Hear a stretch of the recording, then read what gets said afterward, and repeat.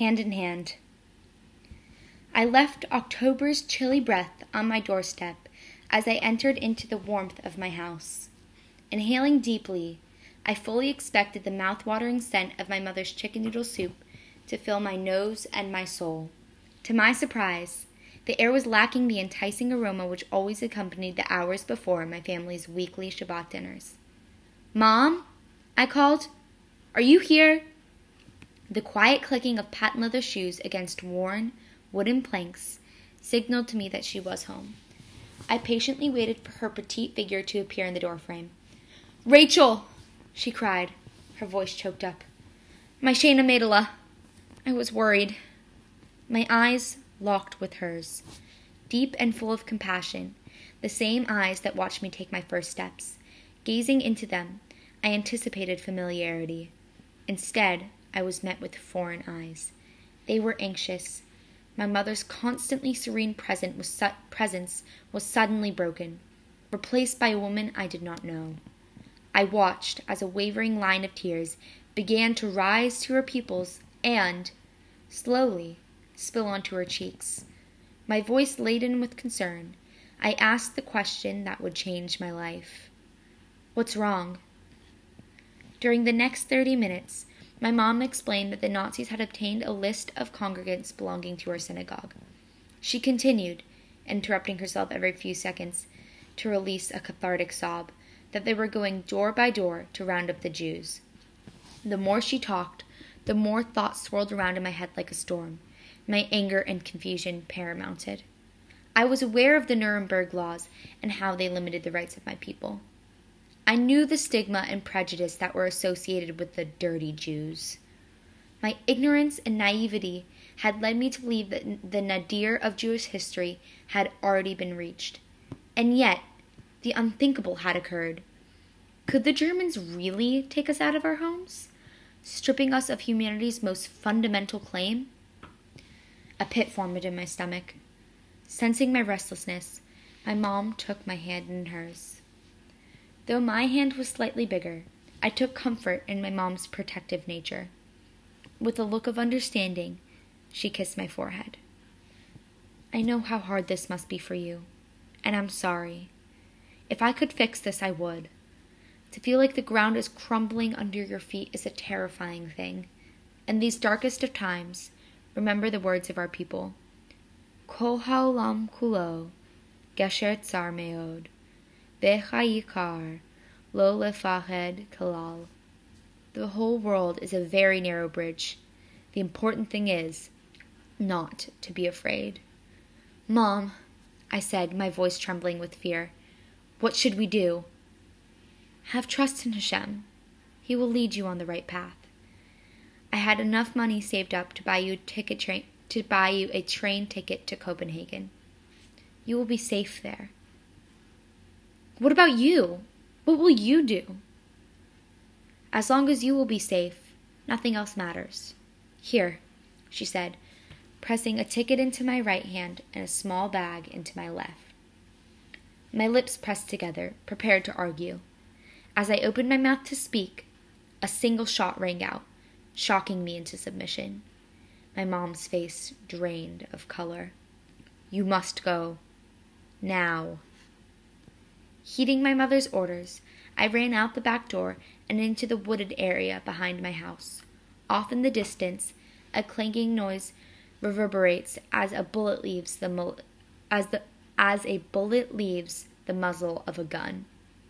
One shot, then two. My heartbeat mirrored the pace of my footsteps, fast and frantic. As I dashed through the shrubbery, a thorn snagged my cheek, and, like an eager child clamping his teeth down on a long-awaited meal, the thistle refused to let go without a fight. Yanking myself free from the tree's steadfast clutch, a river of blood began to gush onto my hand. In an effort to remedy my quagmire, I tore off a piece of my white linen dress and began to clot the wound. The throbbing pain fully consumed my concentration until, unexpectedly, a voice broke the silence. "Are you all right?"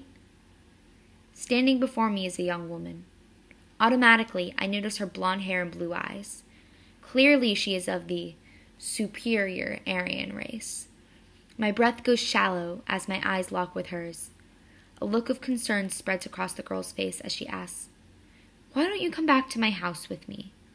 And then quickly adds, "I can sanitize your wound for you." I can't," I stuttered. "Why not?" she counters.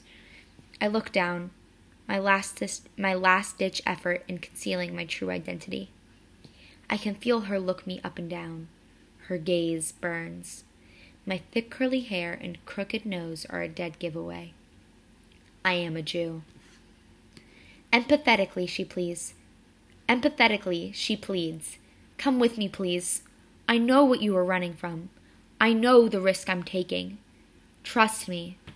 Come with me, please." She extends her hand. A simple gesture, but it reveals her magnanimous nature. I allow the woman to lace her fingers through mine. The leaves crunch underfoot as we run, in unity, through the forest. A vast brick mansion comes into view. The woman lives on the wealthy side of Krakow, far away from the impoverished Jewish ghetto. As we near the house, my pulse slows. The woman pants heavily. "This is it." Once again, a shot shatters through the calm melodies of nature. My pulse jumps back up to a rapid pace. Squeezing my hand tighter and pulling me inside, the girl whispers, "We must hurry." We speed over gorgeous marble tiles, sharply veering right as she ushers me into a storage space under a grand staircase. I bury myself under thick woolen blankets and anxiously wait for my fate to reveal itself. Once more, I can't help but recite the prayers of my childhood. Untana Tonkef, a prayer recited on the yearly Day of Judgment, is simultaneously awesome and terrifying. The prayer reminds people that it is Rosh Hashanah, the day when one's destiny is sealed in the book of life. Its words strike fear into the hearts of all. Mi yiyeh umi yamut, who will live and who will die. Today, these words resonate with me on a level I hoped they never would. Without warning, 3 forceful knocks on the door are followed by a polite and feminine, "Hello, officer. How can I help you today?" Quippily, he responds, "We are under orders from the Third Reich to transport any Jews to Dachau." My heart sinks. I had heard rumors of people going there. No one has ever come back. Before the panic truly had time to permeate through my body, the woman soothes my nerves by answering in a calm and collected manner. "No, sir." There is a pregnant pause. I know the officer is meticulously examining her, using her physical features to classify her into a certain race. "Very well, then," he says. "Have a nice day." "You too," she calls after him. A wave of relief crashes over me. Trembling, I thank God for his love, feeling blessed. I can't help but feel grateful for the fact he placed my mom and this stranger into my life. Before this day, I took any act of love and kindness for granted. But now I know it was their sympathy that saved.